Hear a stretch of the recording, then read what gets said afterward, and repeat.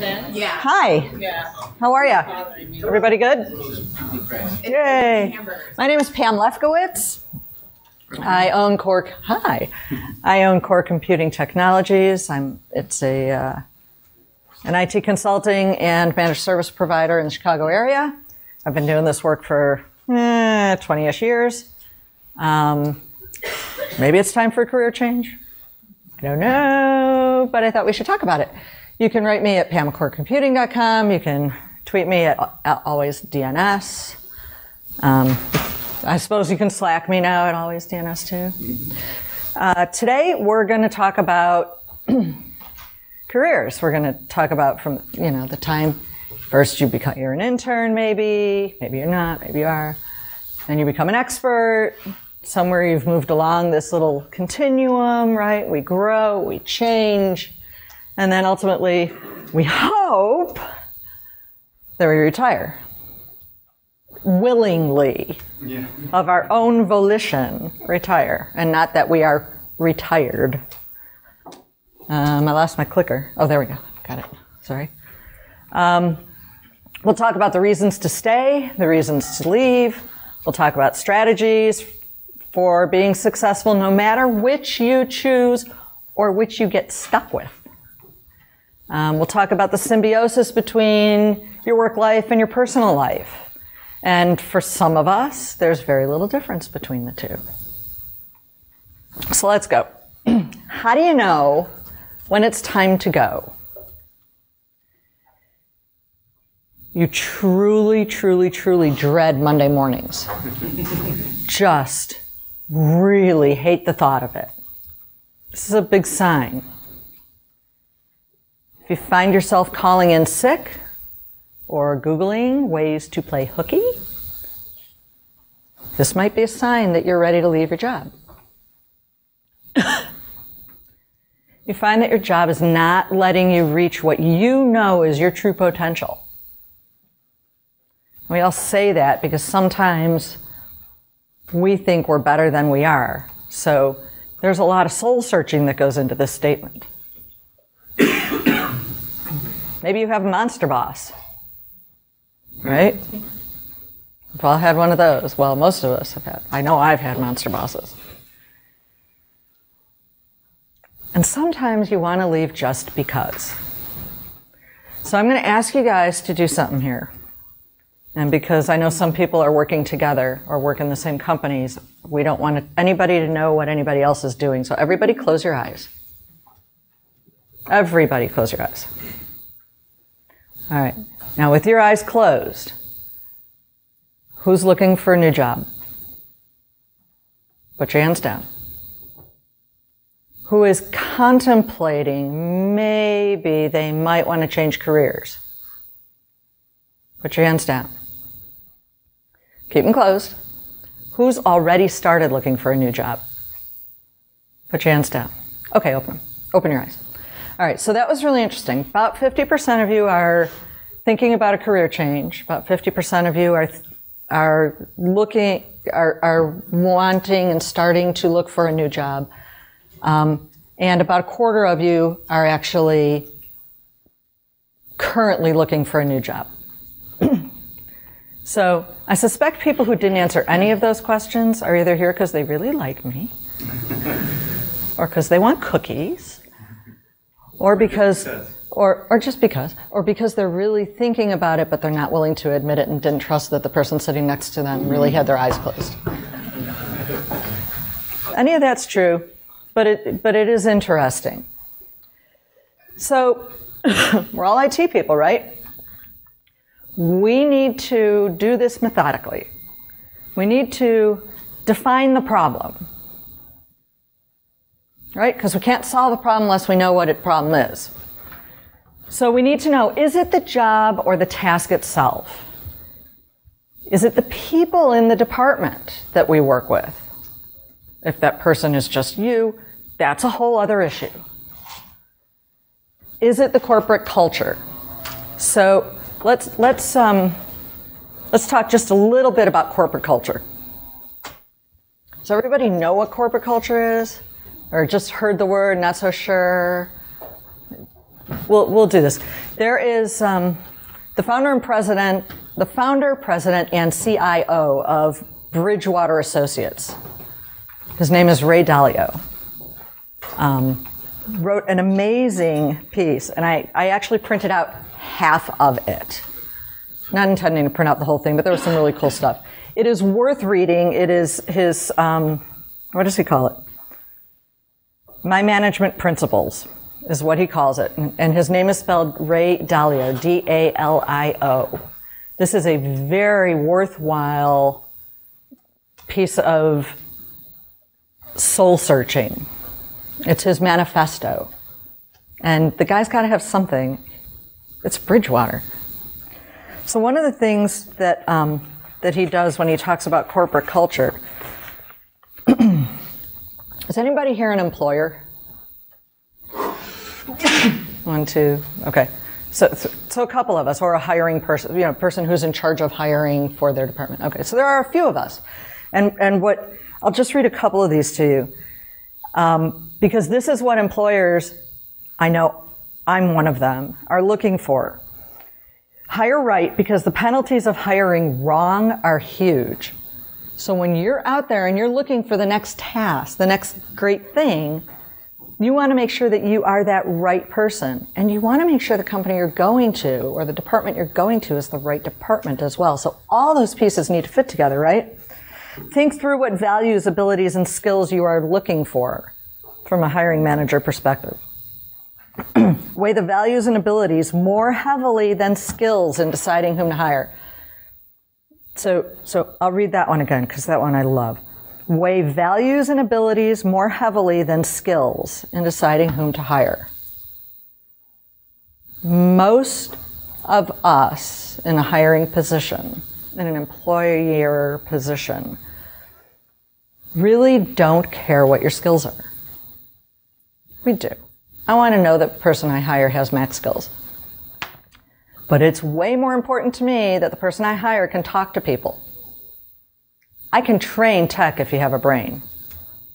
I can't train you to talk to somebody.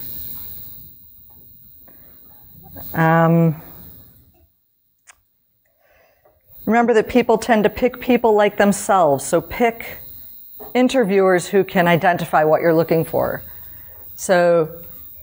So we'll talk about that actually coming up in when we talk about the interview process.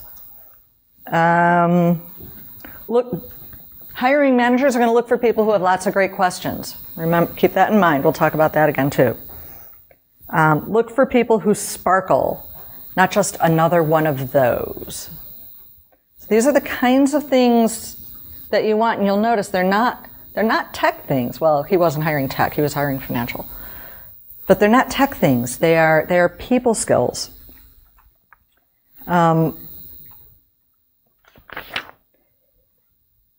He has, in the corporate culture part, I have a lot of respect for a man who can say, never say anything about a person you wouldn't say about a person you wouldn't say to them directly, and don't try people without accusing them to their face. That's his corporate culture. And I have heard tell that if folks disobey that, they are fired immediately if they're caught talking behind somebody's back. It's a big deal.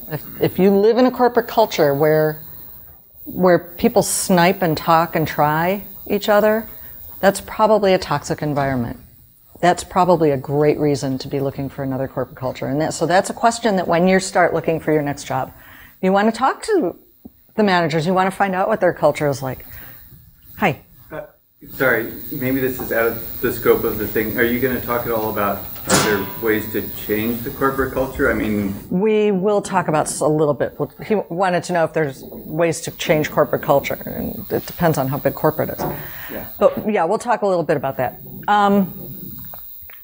Okay, so going on with the finding out why, defining the problem. Is it the location? Are you just really tired of driving an hour and a half to work each day and back home? It's a perfectly valid reason. Are you ready for an absolute environmental move? I live in Chicago. I'm really sick and tired of the cold. I really want to go somewhere warm. Completely valid reason to go. Or are you simply suffering burnout? That's a big, big deal. Burnout's tough. So let's talk about how to combat burnout. Anybody here feeling burned out? Oh, come on. People lie. There's more of you. Okay, I know I am. So how do we combat it? We move. Not we move to another location. We get our butts out of our chairs and we move our bodies. We learn to exercise. We learn to breathe. We learn to stretch. We get a walking desk or a standing desk, but we move. We raise our heart rates. Sitting is the worst thing you can do for your heart. When your heart's sad, the rest of your body is sad.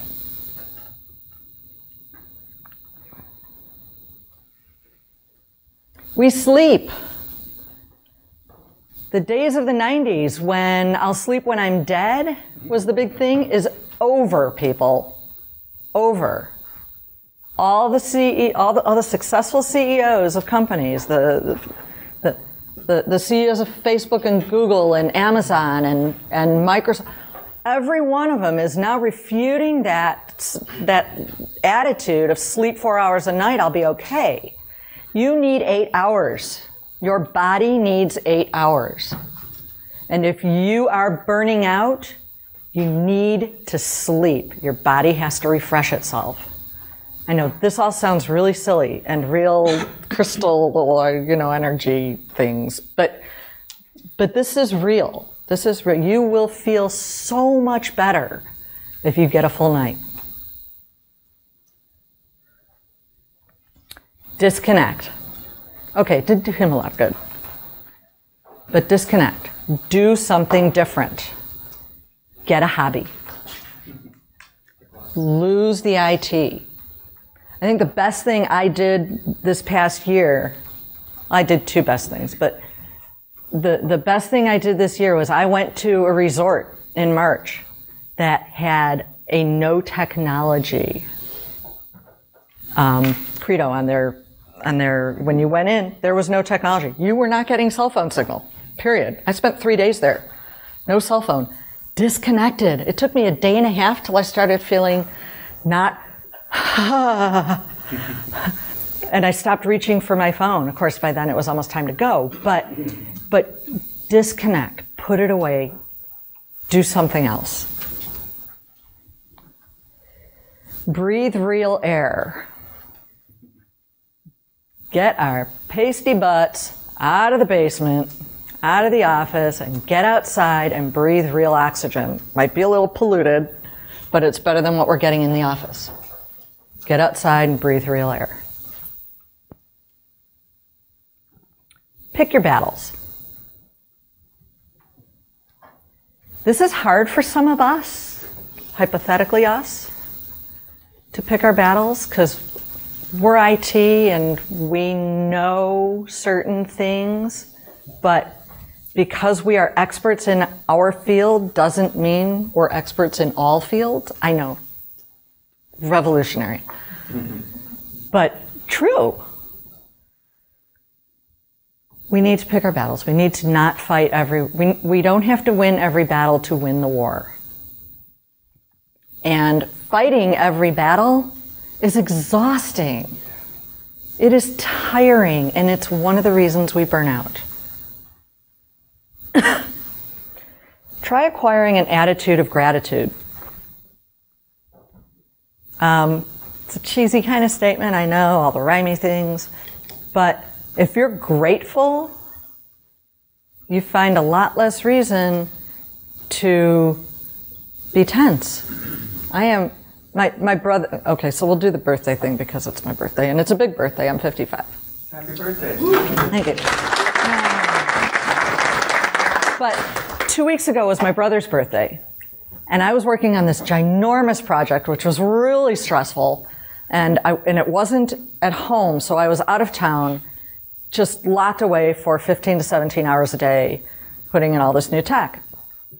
Exactly what I'm telling us not to do, but it was a 2-week thing, so it's okay. And I forgot his birthday. And so I wrote him the next day and I apologized, and he said, so does that mean when it comes to your birthday next week, I can forget yours? And I said, no. Don't forget mine, because everyone is important. I am grateful for every one of them. I'm getting older, I'm forgetting, I ache a little, it's that kind of thing. But everyone is a reason to be grateful. It's another one I knocked out. I won, right? I get to do this again. I get to come here and meet all these people and bring you cookies. Gratitude combats burnout for me probably more than almost anything else. And forgiveness. That boss who really ticked you off, find it in your heart to forgive them. We don't have to like what they do, but if we can forgive them, we can be the better person. And being the better person is what it's all about, right? We don't win when we have acquired all the things. We win when we've become a good person. We win when we have calm in our lives. And when we are not forgiving, we don't have calm in our lives. And when we don't have calm, we tend to suffer burnout symptoms worse.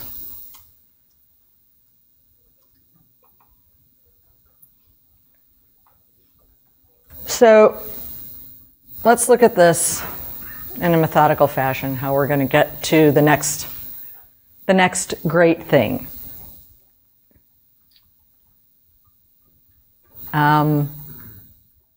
We'll look at it as if we're going to be planning a network upgrade. So methodically, if you're not looking at your network upgrades methodically, you should be doing a different session later in the week.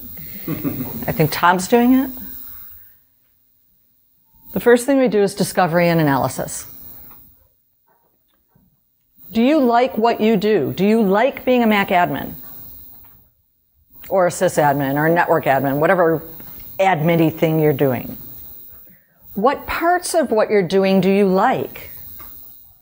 I like working with people. I like doing the hardware repairs. I like whatever the parts of your job is or are that you like doing, list them out. What parts don't you like doing? And I don't like dealing with bosses doesn't count, because you're going to have that anywhere. That's the piece that you're going to have to change you to work with. So what don't you like about your job? What don't you want to do again? Because don't take the next job whose task is what you don't like doing. That's just silliness. Do I want to do the same thing? Do I really like everything I'm doing, but I want to do it in a different place? Do you want to stay in the same genre? So I want to stay in IT, but in a different role. But now I really want to become a manager. Or I want to be in IT, but I want to be a network admin. Or I want to be in IT, but I want to do security. Ha. We had that great security session yesterday, so my head is like spinning with ideas. Do you want a big change? I do not want to do IT anymore. I'm done. That's a big change. You have to assess if you can afford to be out of work. That's a big deal. Do you need to look for a job while you are still employed? And we can talk about the pros and cons of that. Or can you afford to be out of work to look for this next job? Those are key questions you need to ask yourself. Once you've, once you have discerned what you're looking for, what kinds of environments you're looking for, why you're looking, then you can go ahead and pick what the next type of gig is that you want to do. So if you're done with tech but you don't know what you want to do next, I actually didn't put this link down.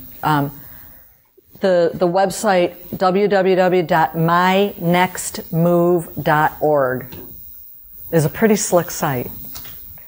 Do you guys remember taking those, like the Crofts test in your junior year of high school? I actually can remember high school still. So it's the one that told you what kind of things you'd be really good at when you grow up, if you grow up. That's sort of what My Next Move does. And it's pretty slick. You might be surprised. Maybe you're in the completely wrong field altogether. I don't know. But it's worth taking a look at that one if you're questioning where you want to go. You might try getting a life coach. I have not used them, but I have seen successful life coaching experiences from friends of mine. I do have a cousin who's a life coach, and she tells tremendous stories about people whose lives really have changed by coaching.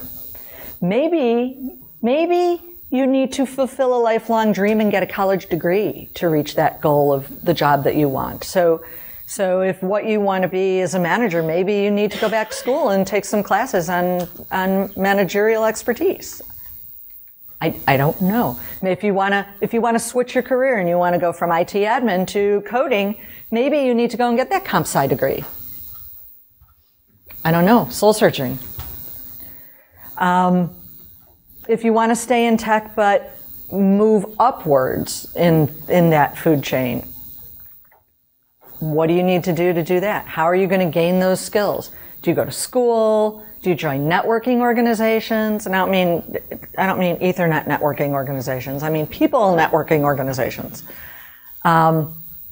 Toastmasters. Have you guys heard of Toastmasters? Is that just us old folks who know about Toastmasters? By old, I mean anybody over 30. Toastmasters is a great place to go and learn to public speak. Learn to speak in front of crowds. Learn to talk to people. Learn to relate. Learn to make eye contact. Learn all these things that have people things. So, and as far as I know, there are Toastmasters everywhere. So, great group. I don't exactly know how you get into them, but you guys have Google. And what if you want to go out on your own? Is anybody thinking of doing that? Whose employer is not in the room? Well, you know, I want to keep everybody safe. So, so now you've got a whole bunch of stuff that you have to look at as to how do I go out on my own? Do I just quit my job and sit in my office and hang out the shingle and go, wee? It doesn't work that way. There's a lot to it. Make a list of the barriers that you're going to have to achieve your next dream. And I say your next dream because as we go on in life, our dreams change, they morph, they become we gain new ones. Things we haven't discovered yet suddenly pop into our lives and we go, oh my, that would be great. Make a list of the barriers to achieving your next goal. And then make the list of how you're going to break those barriers. Write this down. I'm a fan of paper. I make lists on paper. They feel more real to me. Maybe take a weekend seminar about something you're interested in.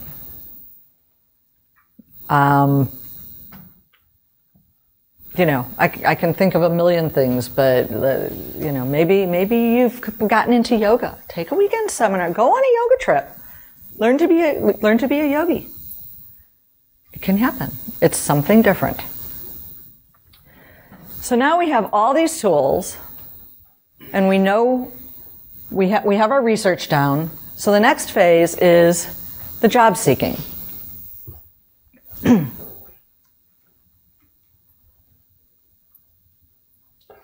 Okay, I'll leave that for a little bit. See, I brought paper, people, because paper works.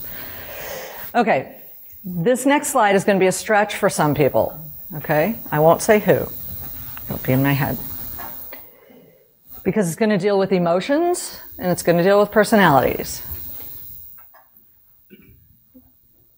Becoming a more desirable applicant. In his book, Emotional Intelligence, Daniel Goleman, Goleman, talks about the 5 steps of emotional intelligence. Self-awareness, knowing what you're capable of, knowing your own feelings. This is really, really, really critical. We have to know what's inside here if we're going to know who we are. Self-management. Keeping your emotions in check. Acting like a proper adult. Not stomping our feet and throwing our hands in the air and telling everybody they're stupid. Keep that stuff in check. Somebody talked about that yesterday. I can't remember who. Oh, Jennifer, you talked about sort of this stuff when you talked about users, working with users. I said don't do it. Wow. No. Keep your stuff in check. Manage yourself. That's the only person you can manage anyhow. So you may as well manage yourself so that everybody else sees you in a better light. Motivation. What's your motivation? What is your personal drive for joy, for curiosity? What's your personal motivation for being productive? For me, when I'm feeling like I'm stuck, I clean up my office. I don't know why it works for me, but it works for me. Or I cast down another knitting project, and which is why I have 5 going at any given time. But I do something that will motivate me to do the next right thing for Pam. 1, 2, 3, 4. The 4th one is empathy. This one is hard. Walk a mile in someone else's shoes. So we go to the users, we go to a user's desk, and they tell us their problem, and we stop them and fix it before they're done telling us their problem. They're not telling us their problem necessarily for us to fix it. They're telling us their problem to be heard. They want their whole problem to be heard. You go to the doctor and you say, I've been sneezing, and he stops you and gives you a pill. That's not what you're there for. You want to tell him the whole story. I'm sneezing, I'm coughing, my eyes are watering, and it didn't start until I went to Pennsylvania. The whole story. Have empathy. Hear where they're coming from. They're not as adept at this MacAdmin stuff as we are, mostly. So we really want to walk a mile in their shoes, see it from their perspective. They will respect you so much more, you'll feel better about yourself. Social skills, finding common ground, being persuasive, managing, not manipulating, managing other people. We want to learn to talk to people, to other people than we normally talk to. Some of us who work alone don't talk to anybody.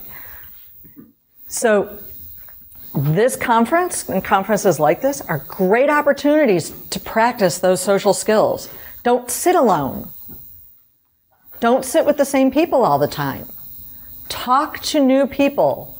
Make a point of talking to a new person every hour or between each session, which is like every hour. Sit with different people at lunch. Find out about them. Get out of yourself and ask about them, and then listen. Listen. This is all the emotional intelligence stuff.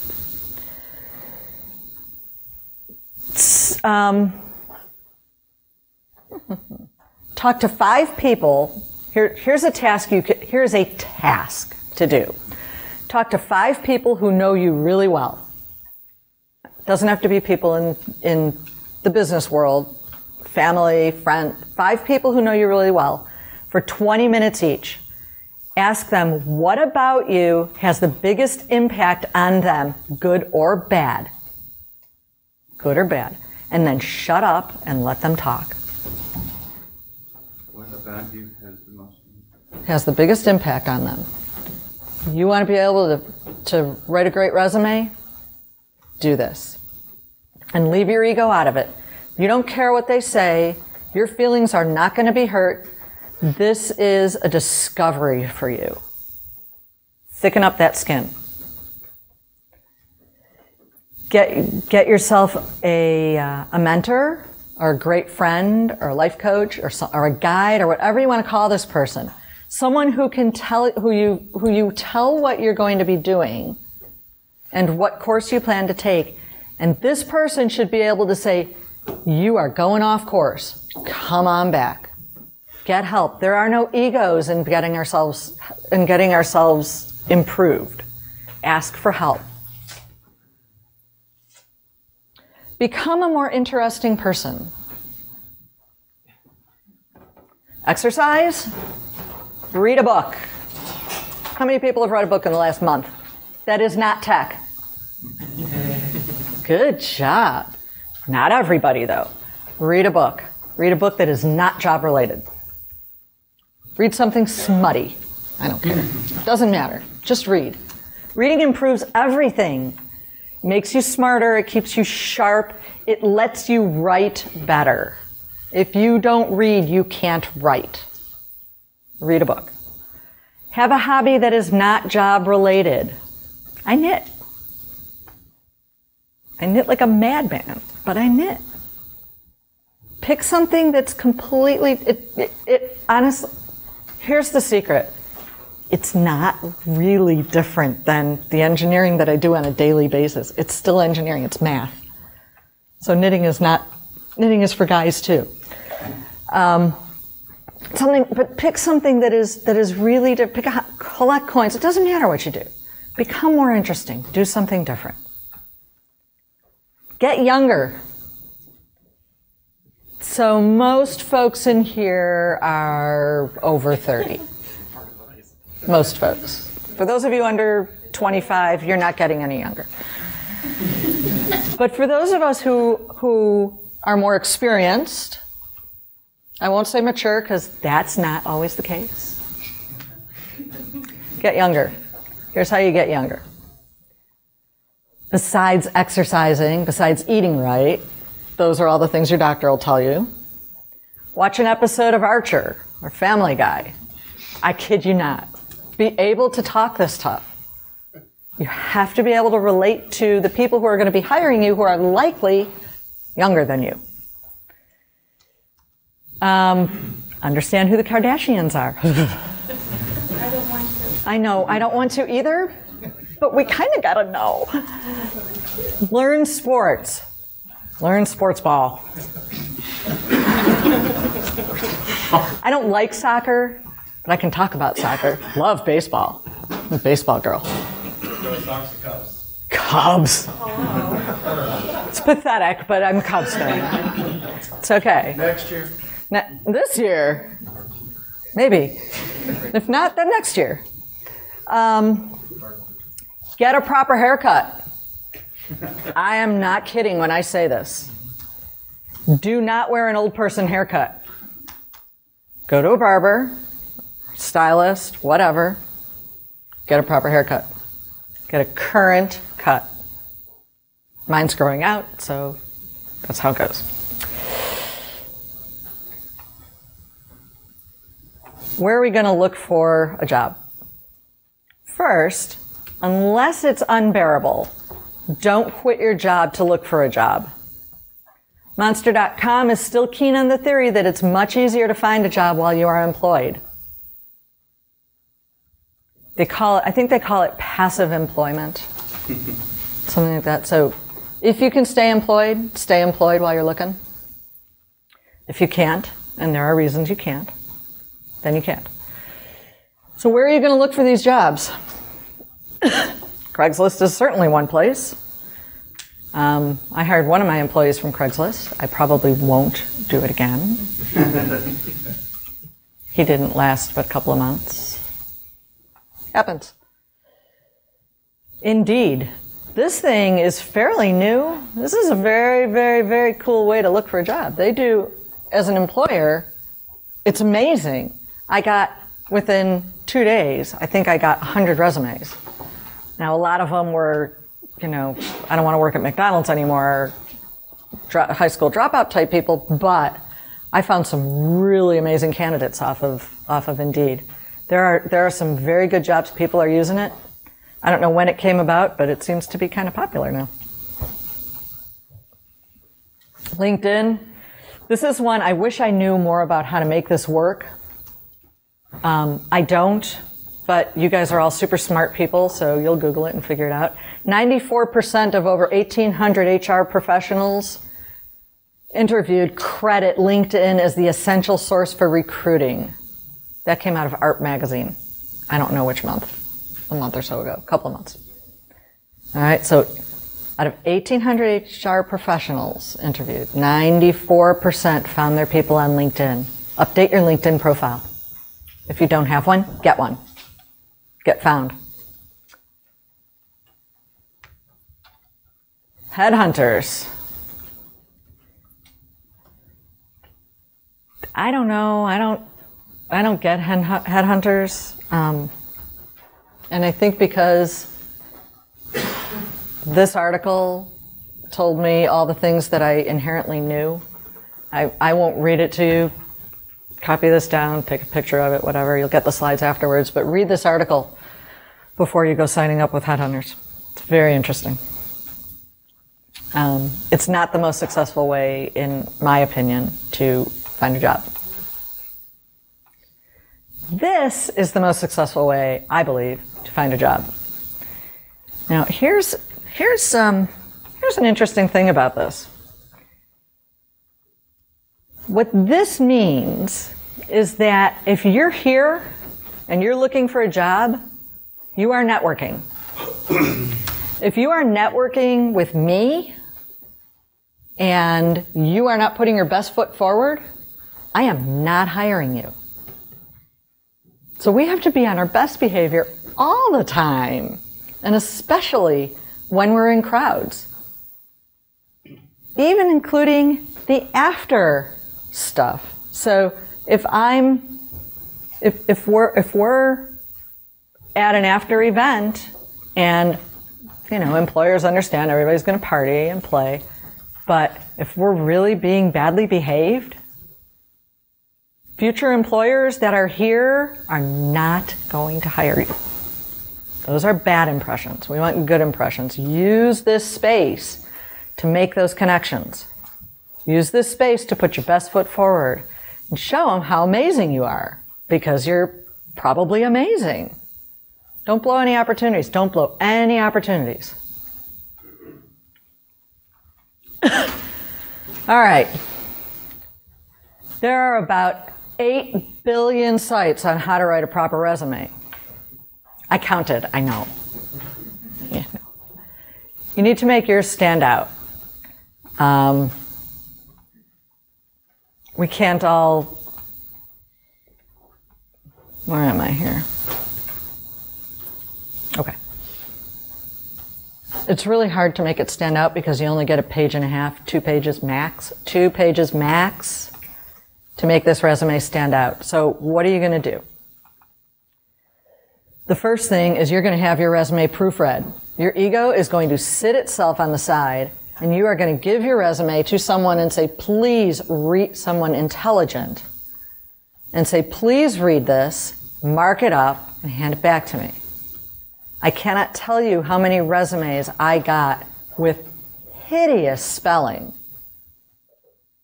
and organized in a fashion that made my eyes go, blah. This needs to look good, and it needs to draw somebody's attention to the good things about you. Your attention to detail, no matter what. Everybody wants attention to detail. So have it proofread. Custom fit your resume to the job. Leave out some of your earlier jobs. If you have a longer job history, you might not want to go back more than 10 years. Really? Well, it is said that if you want to appear younger, you leave out the jobs from the 70s and 80s, maybe the 90s. You focus on your career goal within your resume, so your resume might not be just a listing of your job skills. It might be text, prose rather, that just talks about how incredible you are. Find your incredible, and that's what you're going to put in your resume.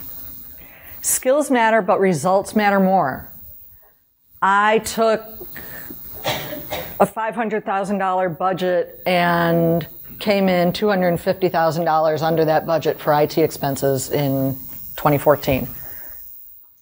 Future employers want to know that you did this. You saved that company money. When you save the company money, you make the company money. Right? Put down the things that you did for your company that are very result-oriented. How you made money, how you saved money.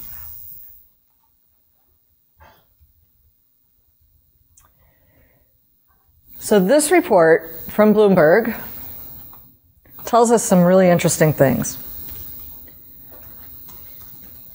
Let's see if I can get this right. This quadrant up here, actually, let's do this bottom one here. More common, less desired skills. This was, it was a study done with for recent grads. It's a gauge of what employers are really looking for. So as an experienced employee, you're probably going to fall into a different area than a new grad, right? So these kinds of skills over here are the things that are pretty common. Everybody's got them.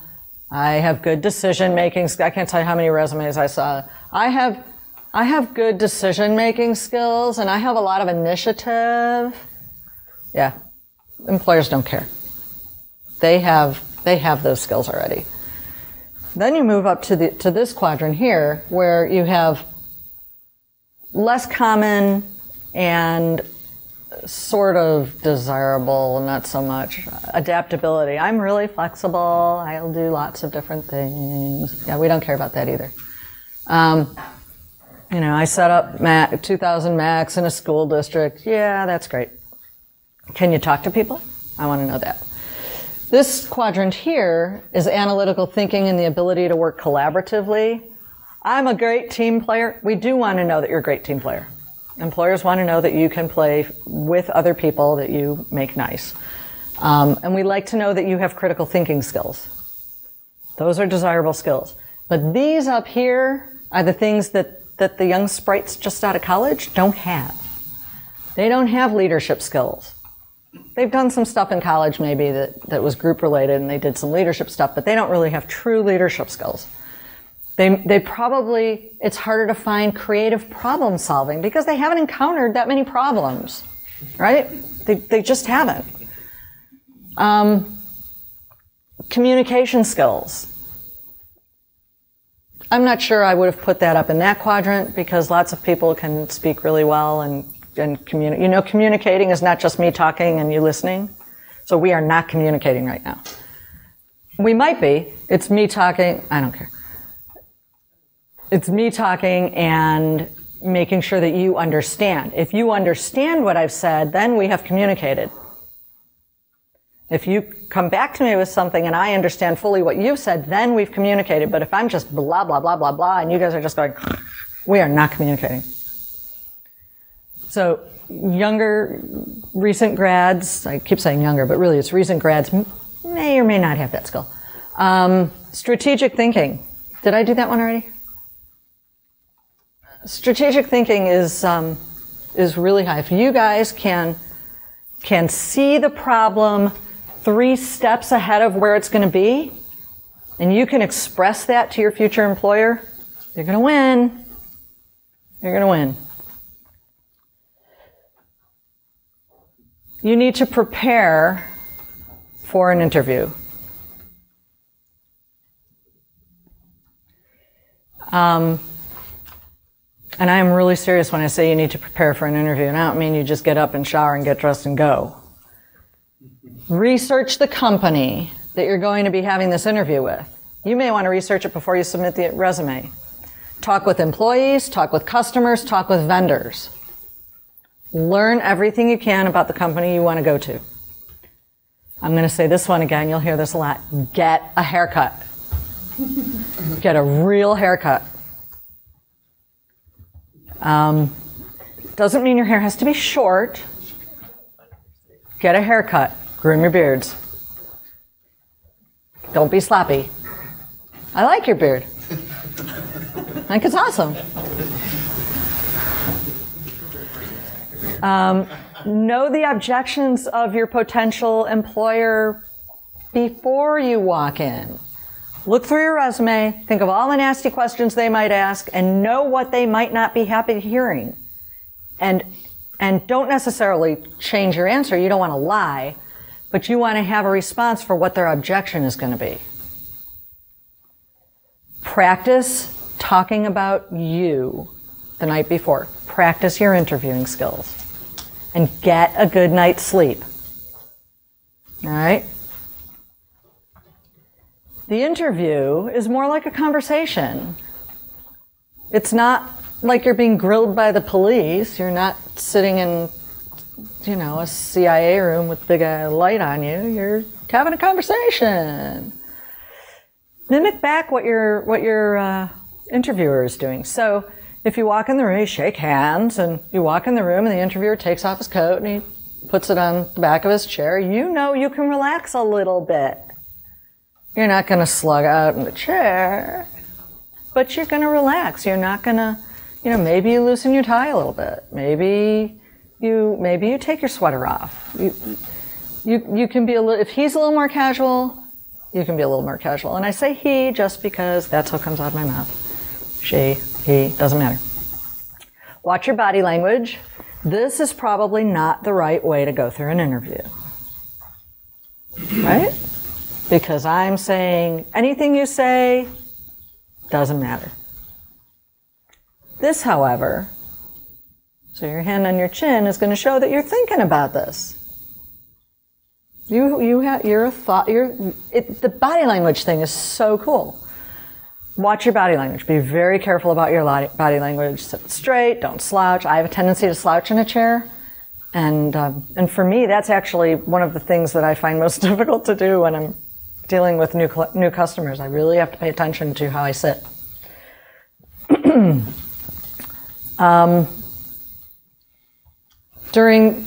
For the interview, you want to dress impeccably. You want to dress for what their corporate culture is, and maybe a little bit more. So, I certainly wouldn't go down to a manufacturing plant in a suit, but I might go in khakis and a nice blouse, right? So I wouldn't go in jeans, because that would be unpresentable. So you want to dress impeccably. You want to forget the patchouli.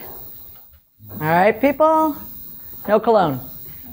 It's distracting. Use deodorant. I shouldn't need to say it, but the fact that this was actually out there on the web means that somebody interviewed somebody who didn't wear deodorant. Wow. Yeah. Or who didn't shower. So I know it sounds condescending, and I don't mean it to sound condescending, but that this stuff is out there means that somebody has made these mistakes. When somebody asks you a question, take a breath first. You don't want a long, pregnant pause, but you want a breath, and then you want to answer the question. You want to have calm so that you don't race through your answer. Don't refer to your children. Right? Because your children are going to give away your age, and if that's something you're trying to hedge, don't talk about your children. Do not talk about your SAT and your ACT scores. Nobody cares. Besides getting into college, nobody cares. Do talk about the gym. Even if you don't go, there's a lie you can tell. Talk about going to the gym. Talk about being healthy. Better if you do go and you do eat healthy, but bring that up. Talk about sports if the person you're interviewing seems to be interested in that. Sell, sell, sell. If you are older, you have to let the interviewer know that you've got the energy to do anything. I know this is kind of stretching back to last year when I did the talk about aging and technology, and sorry if I'm spending a bunch of time on that, but we're all over 30-ish. Hey. 29. Okay, most of us, sorry. You have to, no matter who you are, you need to let your future employer, your interviewer know that you have the energy to do anything. If you're talking about with the actual hiring manager instead of a plebe below them before you go to the 3rd and 4th and 20th interview, I don't know what companies are doing these days. If you're talking with the actual hiring manager, you need to let that person know that you can do anything. You can do anything they need you to do and more. That he's not going to find anybody else who can do the job better than you. Be proud. Don't be obnoxious. but be proud. Make sure that person understands that you are amazing. Ask for the sale. In my business, that's the hardest thing for me to do, is to say, when can we sign that contract? You need to ask for the sale, ask for the job. Let's talk about how you can bring me on board in a way that's comfortable for both of us. You've asked for the sale without being obnoxious.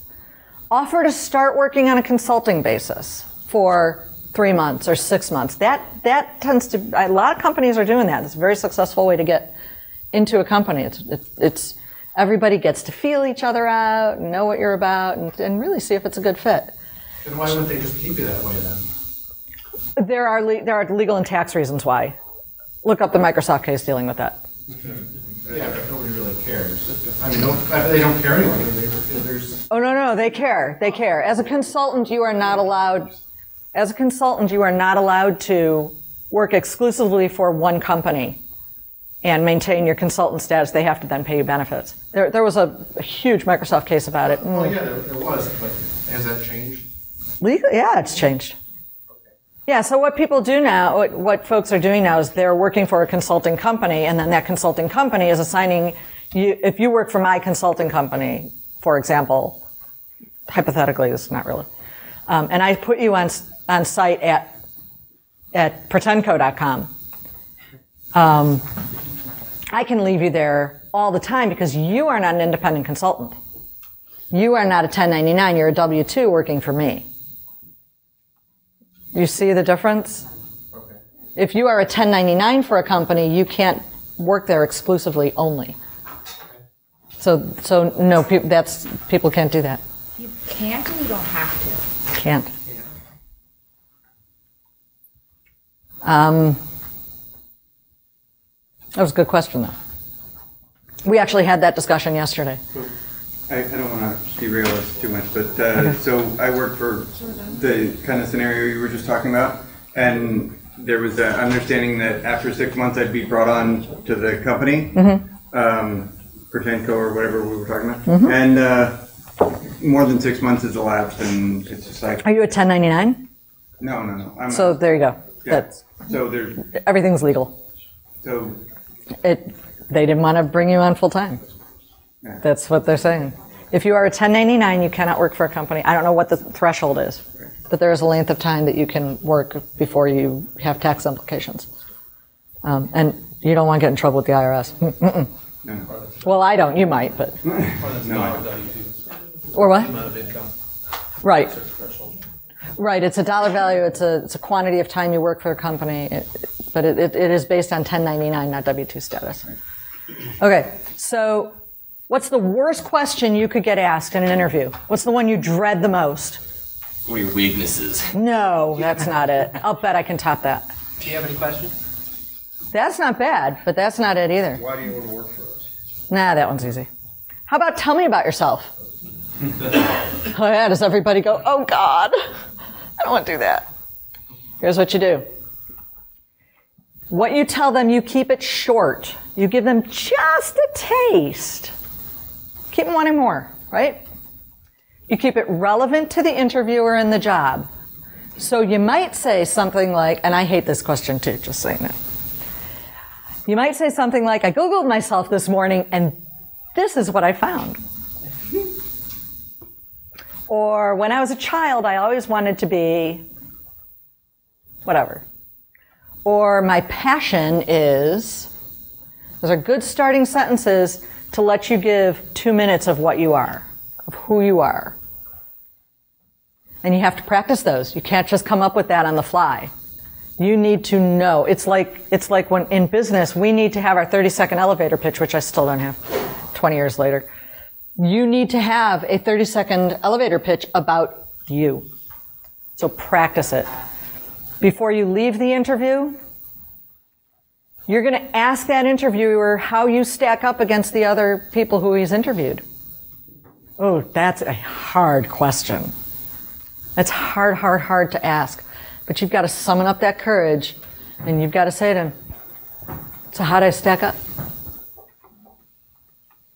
What are you looking for that I didn't give you yet? Ask if there are any issues with your candidacy, and you might want to leave that to the second or third interview. Are there any issues with my candidacy that you can see? And if there are, you're going to deal with them. When you're done with the interview, you're going to write a thank you note. Make your mama proud. You are going to write a thank you note. And best if you handwrite that note, because that shows you actually took the time and put in the effort to personally craft a letter. You put your own sweat into that letter. And you're going to put a stamp on it, and you're going to put it in the mail. Yes?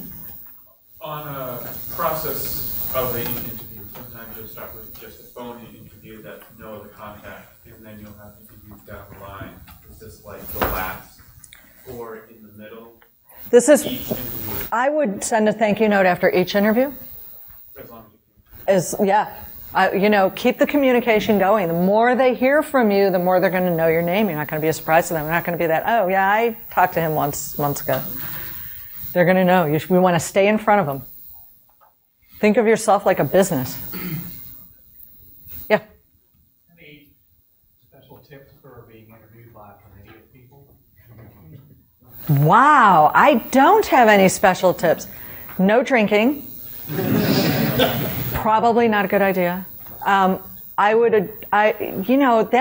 to me, that feels like a lot like it would be speaking in front of a crowd.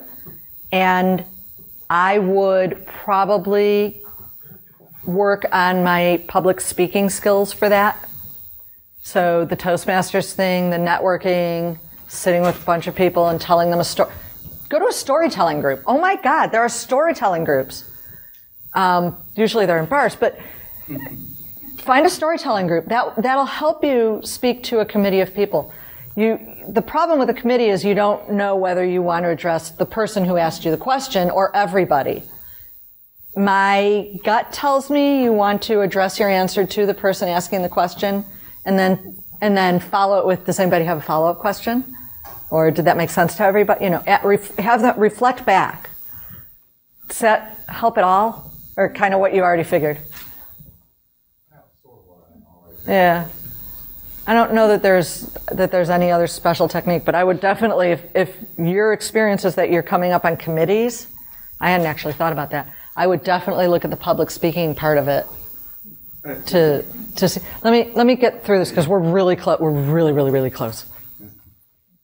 In your thank you note, you want to use influential statements. You want to use action words. So not necessarily what you talked about, but what you can bring to the company again. All your amazing power skills that are in that upper right quadrant that we saw.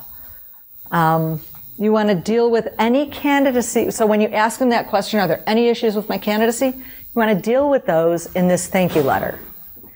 Maybe you want to issue a challenge to the interviewer and say something like, what problem are you having now? What real world problem are you having now that I can solve that would prove my value to you? Send it my way, and I'll send it back with my analysis. And then do the work, and when you send it back, and you send your results back, put a drop dead date on that. I will have it back to you by X. And when you send it back, suggest a date to further discuss the solution. So you don't give them the entire solution, you give them the broad scope, basic, great taste of the solution you come up with, and suggest a date to further talk about that solution. Now you've given him something for nothing. This is good, because he's got a solution to a problem that he doesn't expend resources on. And you potentially have made yourself another interview date. And really important is, just like firing a client, sometimes you're allowed to get up and leave the interview before it's done.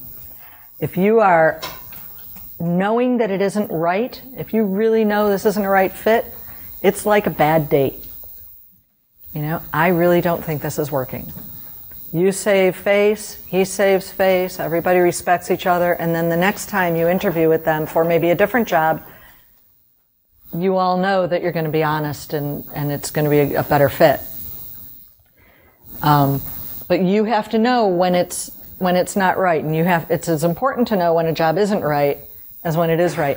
If you have things that you absolutely don't want to do, and you're interviewing for a job where those are going to be 50% of your tasks, that is not the right job. It's like trying to change your spouse when you get married. It isn't going to happen. It's just going to make everybody miserable. Okay, sometimes it happens, but everybody's just going to be super miserable. So it's got to be the right fit. And if you feel that you have been discriminated in any way, gender, age, race, any other ism, you can file charges against the company. And you do that at the EEOC website. I have that on my last slide with resources. But that is important. It's important to know your rights as a person being interviewed and what is and isn't allowed. It's also important to know that just because somebody argues with us or disagrees with us doesn't mean it's a gender issue, doesn't mean it's an age issue, doesn't mean it's a race issue. Sometimes we just disagree. But if you feel you've been discriminated, really important to know that you have remuneration in somewhere at the EEOC. That's what the EEOC is for. All right. So now we've gotten through the job process, we've gotten through our career, and our eye is on the prize. We want to plan our retirement. Because I'm guessing not everybody wants to work forever. Of those 85 years old or older who died between 2010 and 2012, roughly 1 in 5 had no assets other than a house. We are now leaving career aside for a little bit. No assets other than a house. 30% of households today losing a family member between the ages of 50 and 64 had 0 assets. Shocking, right? These are scary, scary numbers. Up and coming generations are about half as likely to have access to a defined benefit plan at work. Now, this is something that surprised me. I did not realize that companies are dissolving benefit plans. Are you guys experiencing it? Yeah? Dude, that sucks. That's harsh and really hard to deal with. Fidelity, the money people, estimates that most investors require about 8 times their ending salary to increase the chances that their savings will last during a 25-year retirement. 25-year retirement. How old are most people living to these days? I don't know the real number, but 90 for sure, right? 90 is not an uncommon. 100 is almost not uncommon anymore. But let's say 90. If we take 20 years off of that, when are we retiring? It kind of sucks. 65, but really longer. And that's only if we have 8 times our ending salary in the bank. Yeah, we're going to work till we die. We don't want to do that. So here are the things I've learned, and I am not a money manager.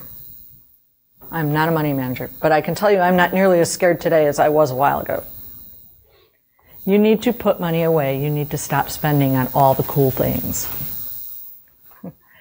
Sorry, Apple. That iWatch, do you really need it? I really need it. I do, but I don't need it right now. We need to put money away. There are tricks to saving money, and we can trick ourselves into doing it.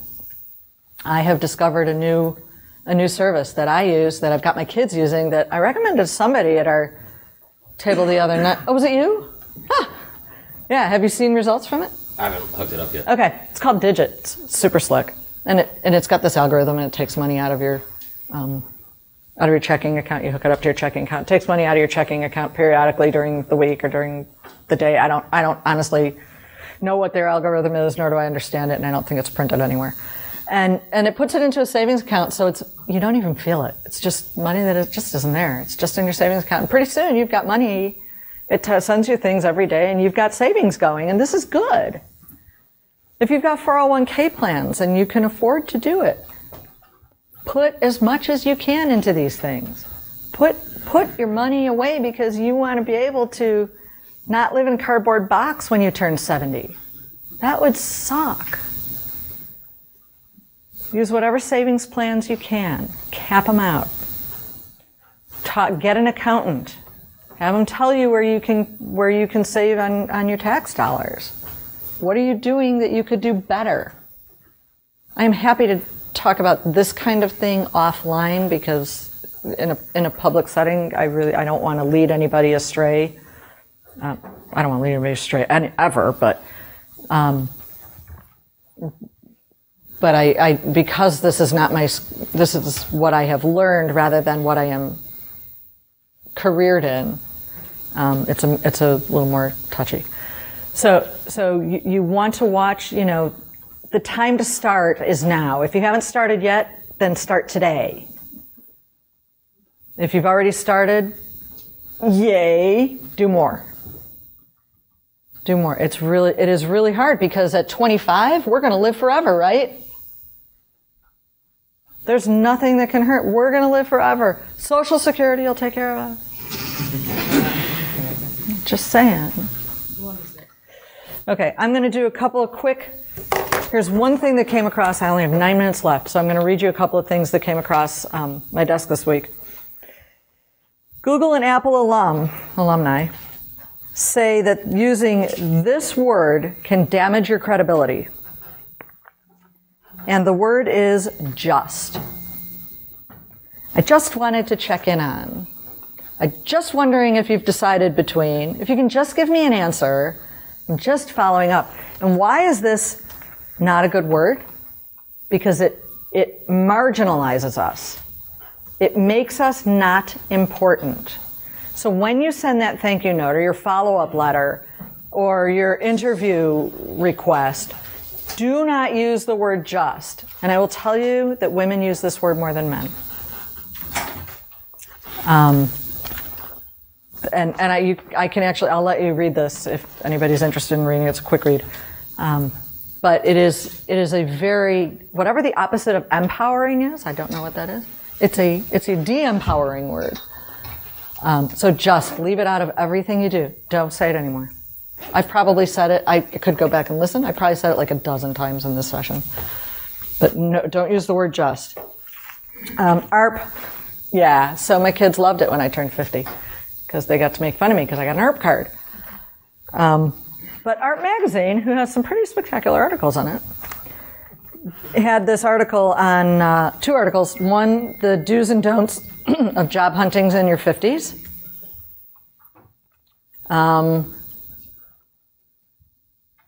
Mistake number 1, I'll job hunt, but otherwise just kick back and enjoy the break.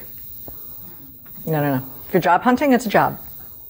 I've had my AOL account since 1993. Anybody still have an AOL account? I do. Yeah.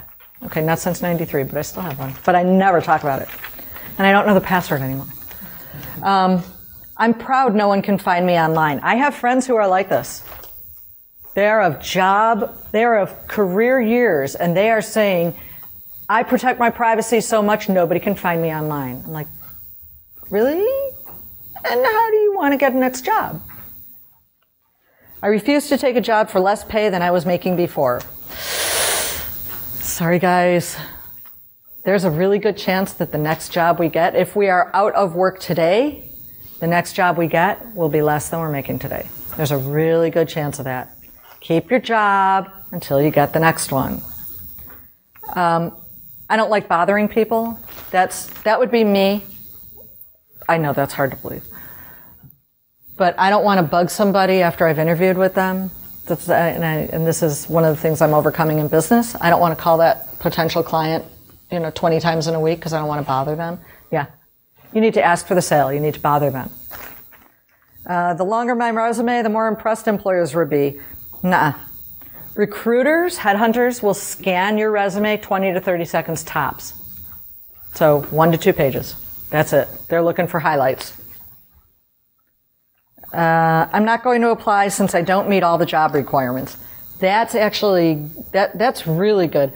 If you see, again, if you see the things in the job description that you don't like, and that's most of the job description, that's not the job for you. But if there's one thing out of 20 things, go ahead and do it.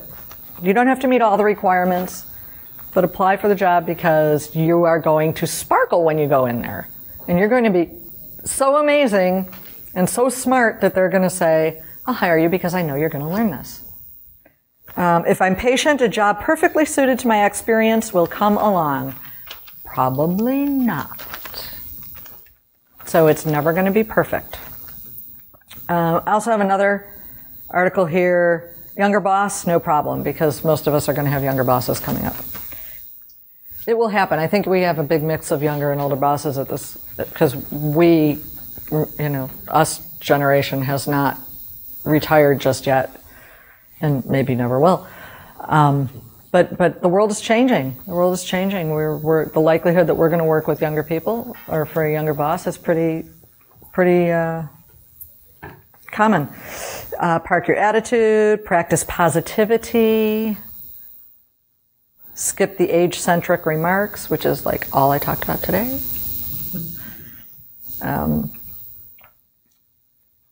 Build relationships outside the office. I have these. If you want to peruse them, they're here. They're on paper, because I still do paper. All right, we have 4 minutes. Questions?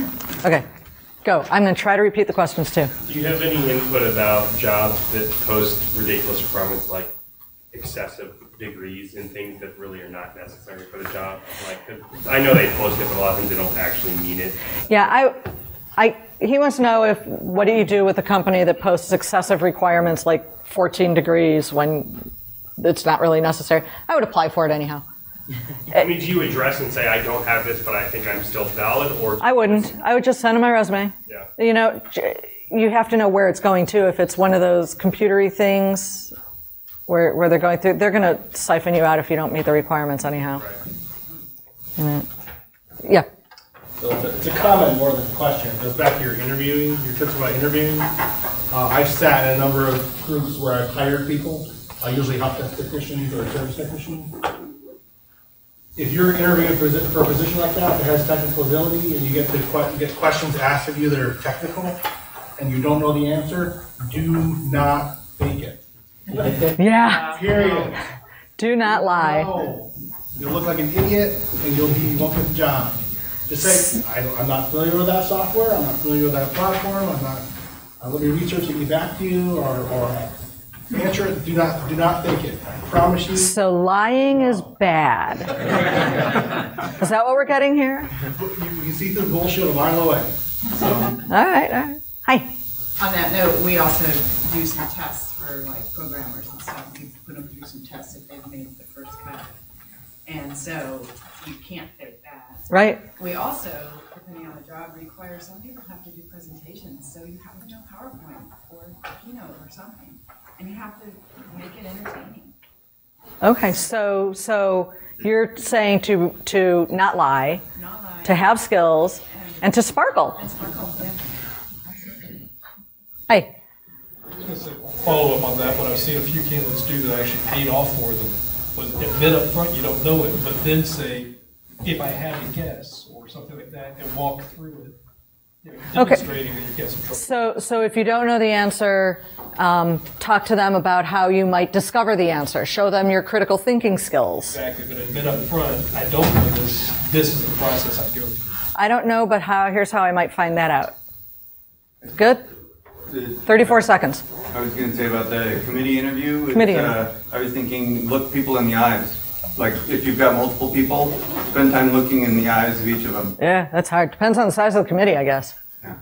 How many eyes can you look at in 30 seconds? 12. You've had 12. Oh my God. Was it successful? Did you get the job? 15 seconds. Yes. Yes. Yay. Woo. Jen. I was just saying, you were talking about the 401k stuff and contributing. I read some very interesting data that if you start contributing from 22 to 32 versus someone who starts at 32 to 65, same amount of money. But you can stop. Really? The person who did it from 22 to 32 can stop. And the other person can keep going, and you have roughly the same amount of money when you're 65. That's remarkable. That is remarkable. It's got to be because of some limits that It's the way that the compounding interest works. Right. Thank you, Pam. Thank you. Take a cookie.